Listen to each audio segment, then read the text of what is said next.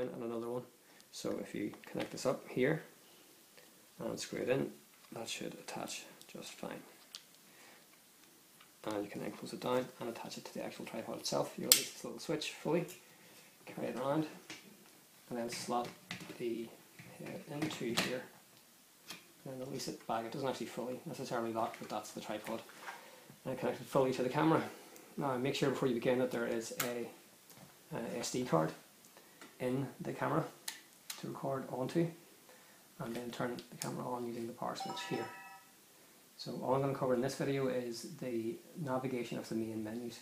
So on the side of the camera here, you've got only really 3 switches that you use, and Video Snap will probably never use. The home switch here allows you to just control these few settings.